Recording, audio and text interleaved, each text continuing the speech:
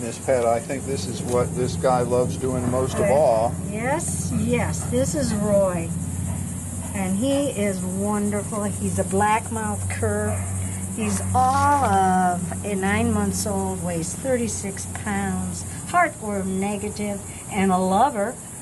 Look at those eyes. He's a leaner. He leans in on you for all the affection he can get, very gently. Yeah. And folks, we're kind of taking it slow with this guy. It's very, very warm out here today. Everybody's just kind of dragging.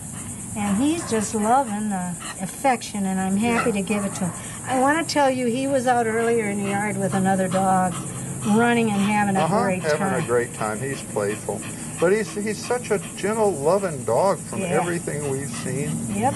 He wants to be with you. He wants to be petted, and just he wants to have his head on your knee and just soak up all the love. He's got a beautiful face. Yes, he's a beautiful Black Mouth Cur. He's a great beige color. He's a mix, and he is 36 pounds, and what we love to say, he's heartworm negative. Yeah, wonderful size for a house dog. Yeah. I'll tell you, I have a Black Mouth Cur, looks a lot like him, same kind of beige tan color, and she is wonderful, a wonderful house dog. She was... I was all ready to house train her and didn't have to. She just seemed to already know, and she had been an outside dog. Came from here, and she's just as affectionate as can be. And this guy is clearly what we call a love bug. Let's see how you do on the leash, buddy. Come on, baby. Come on, baby. Oh, he just wants to be with you. He does. He just wants to be with you. Yeah. He's a nice compact size. He'd be great for a house dog.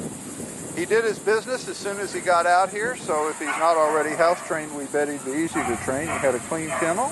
We've got another dog over there. He's not barking or going on. He's just checking it out. Yep. Very, very nice guy. Yeah, and see, he's stopping for loving for here too.